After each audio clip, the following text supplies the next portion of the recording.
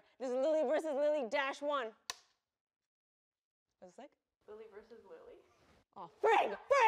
I had one job. Second sticks. This is gonna be Lilly versus Lyrics -1. Oh, nailed it, one try. If you know anything about me, you know I love music, but I'm too much of an analytical person where I pay too much attention to the lyrics. So it brings me great joy and nerdiness to introduce to you this segment called Lilly versus Lyrics. All right, today I want to talk about a song I love. It's called Watermelon Sugar High by Harry Styles. I also feel like Harry Styles is now officially, don't at me, the most popular member of One Direction. Like Zayn blew a 3-1 lead. What is you doing, boo, okay? I'm low-key obsessed, and I mean this as a complete compliment. He dresses like a haunted doll. Let's analyze Watermelon Sugar High. Tastes like strawberries on a summer evening. Chorus, Watermelon Sugar High. Let's unpack, shall we? So Harry says Watermelon Sugar High tastes like strawberries on a summer evening. And I'm here listening and I'm like, wait, what? Huh?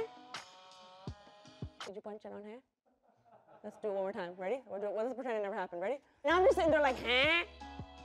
So I would like to do an experiment. Luna, darling, please, can you give me watermelons, sugar, strawberry? First, strawberry. Ooh, it's a dirty one. That's damn good. But it very much so tastes like a strawberry also.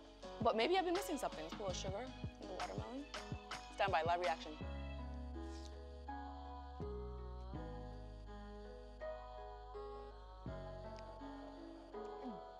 Does it taste like a strawberry?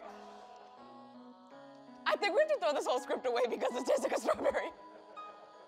What's this? Is this the meaning of the song?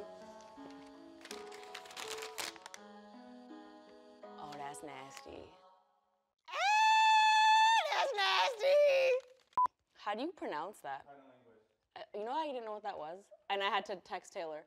And he was like, this is inappropriate. I was like,